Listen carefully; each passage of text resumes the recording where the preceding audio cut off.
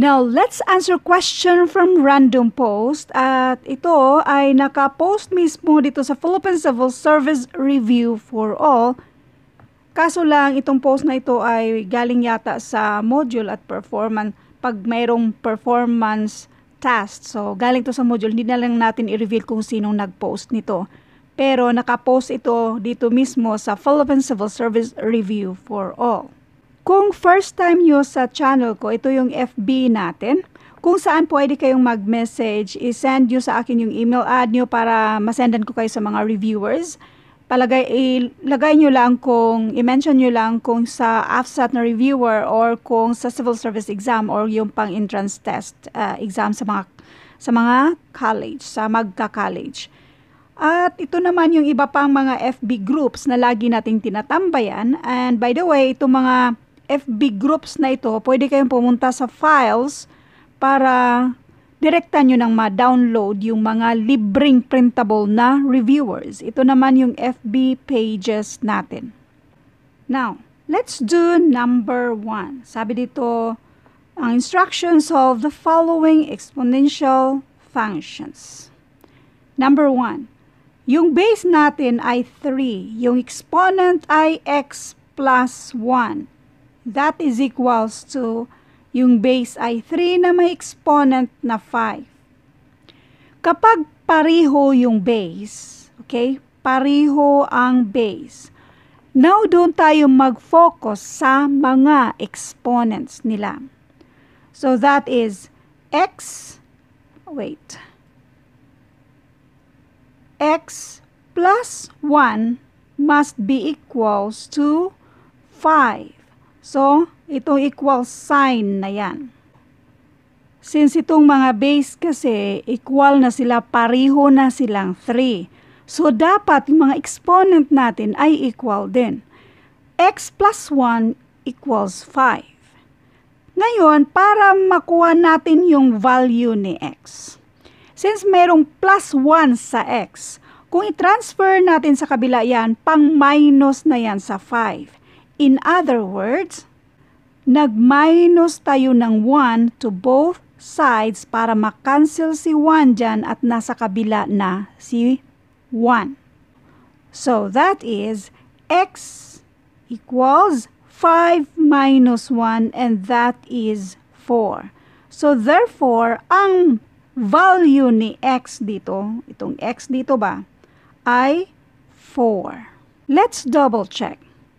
3, yung exponent na x plus 1 equals 3 na may 5 na exponent.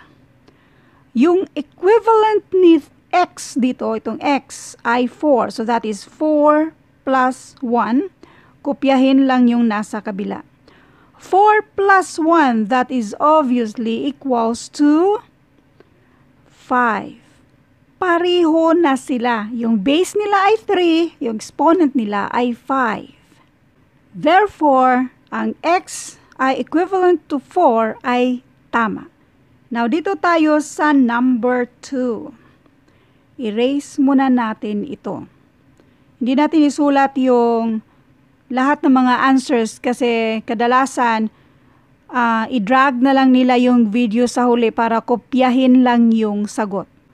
Kapag nandito lang kayo para kopyahin yung sagot, wala kayong matutunan kung paano ito sagutin kasi sa mga exams pa naman, example lang yung mga civil service exam, meron din pong ganito. Minsan nang may lumabas na kahalintulad nito, lalong-lalo na itong sa number 1 mismo. Kaya meron na tayong na-upload nito dati na pariho yung base, or hindi naman pareho yung base, tapos hinahanap yung value ni x, pero yung value ni x ay nasa exponent.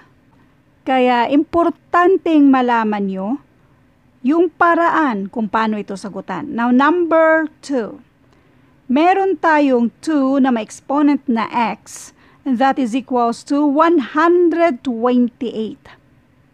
Ang gagawin lang natin, itong 128, gawin lang natin siya na yung base niya ay 2 at hanapin natin yung exponent.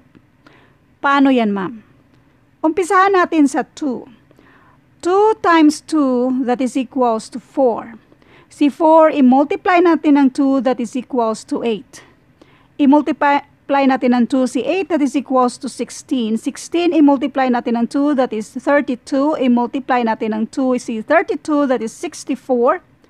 I-multiply natin ng 2 si 64, that is 128. Finally, umabot na tayo sa 128. Kopyahin muna natin itong 2 na may exponent na x. Tapos, yung sa kabila ay isulat lang natin yung 2 muna. Ngayon, bago tayo umabot nito sa 128 na nag-multiply tayo ng 2, i-count natin kung ilan yung 2. 1, 2, 3, 4, 5, 6, 7. Therefore, yung exponent dito ay 7. Now, tingnan nyo yung base. Pariho yung 2 dyan sa base natin. So, yung exponent na x dito sa kabila versus dito naman sa kabila, ibig sabihin lang yan ay yung x ay equals to 7. Kaya sa number 2, ang sagot dyan sa value ni x ay 7.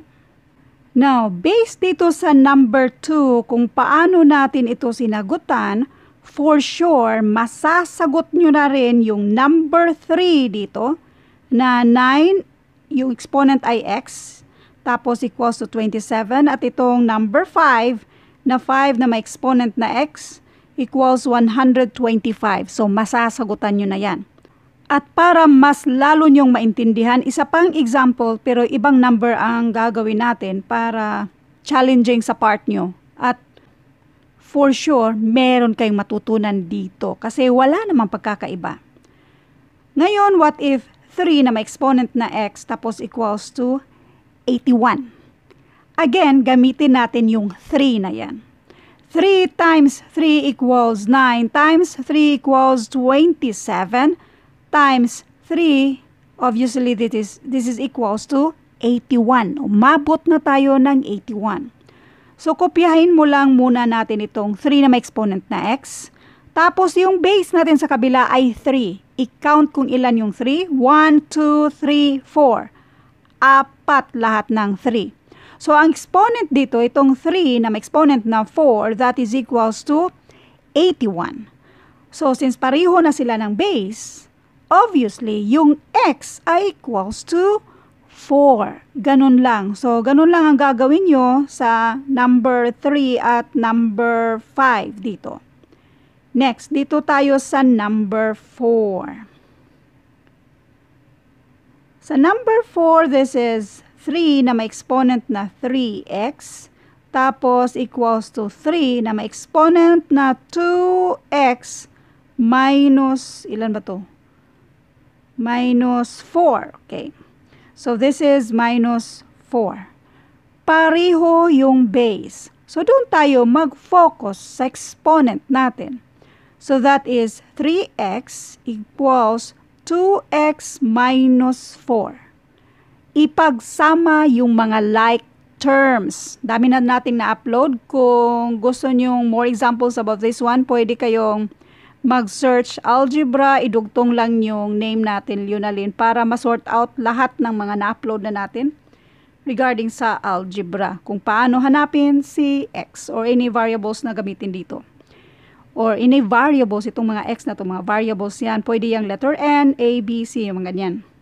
So anyway, itong 2x na ito, transfer natin sa kabila. Since si 2x, positive si 2x dyan. So, mag-minus tayo ng 2x to both sides para makancel si 2x dyan. So, magiging 3x minus 2x at nandito pa rin si minus 4 or negative 4. So, 3x minus 2x or tatlong x, kuhanan ng dalawang x, that is x. So, si x, ang value ni x ay negative 4. Kaya ang sagot dito sa number 4, ang value ni x dito sa number 4 ay negative 4. Now, kung gusto niyong malaman ang sagot dito sa 6 hanggang 10, itong mga inequalities dito, yan ang abangan nyo sa next na video.